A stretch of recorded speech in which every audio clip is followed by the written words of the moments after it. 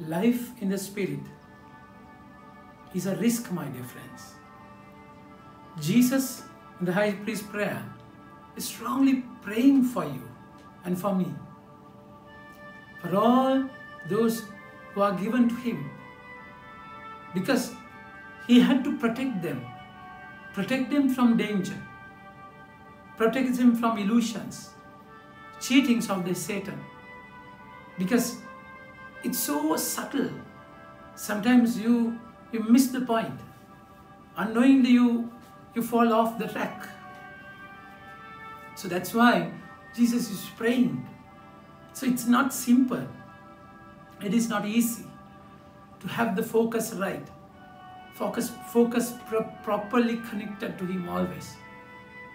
Because the devil is like a roaring lion, roaring, trying to devour whenever it is possible. That's why Jesus is saying, I'm no longer in the world, but they are in the world, and I come to you. Holy Father, keep those you have given me in your name, so that they may be one as we also are. So that's Jesus' prayer.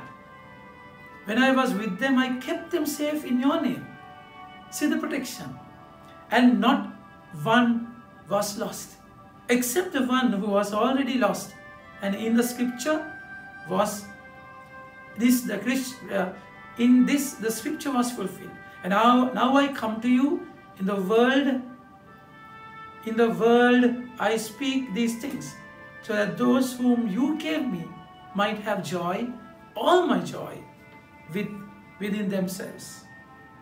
I have given them your word, and the world has hated them, because they are not of the world. Just as I am not of the world, I do not ask you to remove them from the world, but I keep them from evil one. But to keep them from the evil one, they are not of the world, just as I am not of the world. Consecrate them in truth. Your word is truth. I have sent them into the world as you sent me into the world. And for their sake, I go to the sacrifice, by which I am consecrated, so that they too may be consecrated in truth. This is exactly why Jesus is praying. Jesus is praying to protect us, all those who are consecrated to him, from the evil one. Not to take us away from the world. No. Not to ease our lives. No. So he will be there with us in the storm, in the waters, in the fire, in the valley. But then we have to go through that. That's why Paul is warning in the same way when he had to leave. It's beautiful. You read the first reading.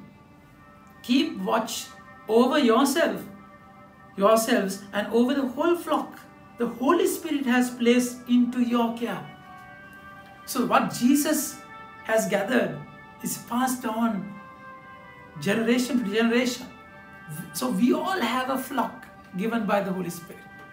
What Jesus had then, the same mission of Jesus, we have to accomplish.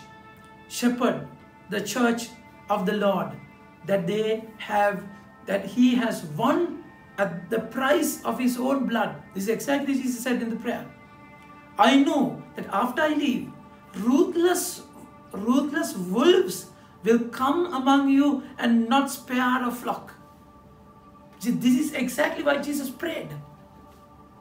You have to be careful, and you have to protect your flock given to you. It's not easy. That's life in the Spirit is targeted. It's at a vantage point. It's targeted. So you have to be very careful. Very careful. Ruthless. And from among you some will arise, corrupting the truth, and including the disciples to follow them. This is exactly what has happened today, isn't it? All the church is segmented, broken into parts. It's terrible. It's terrible. So we have to protect it. Jesus wanted to be one, that oneness, that uniformity in the church. Be on the watch, therefore, remembering that for 3 years, night and day, I did not cease to warn everyone, even with tears. Now I commend you to God and His grace-filled word, which is able to make you grow and gain in the inheritance that you shall share with all the saints. But then Paul had to leave, allowing them to grow. Jesus had to leave, allowing us to grow.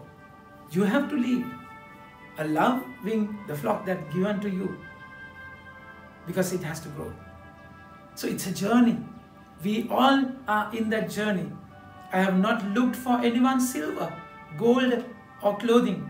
You yourself know that these hands of mine have provided for both my needs and the needs of those who were with me. In every way I have shown you that by working hard, one must help the weak. Remembering the words of the Lord, Jesus Himself said, happiness lies more in giving than receiving. Paul is a tent maker. He worked. He set an example. He never depended on people. And he was so strong in this mission. But then he had to depart. He had to separate, to go away. At this discourse, Paul knelt down with them and prayed. Then they all began to weep and threw their arms around him and kissed him. They were deeply distressed because he has said that they would never see him again. And they went with him even to the ship. And Paul went away. My dear friends, it's a journey. It's a journey that we have to be really, really careful.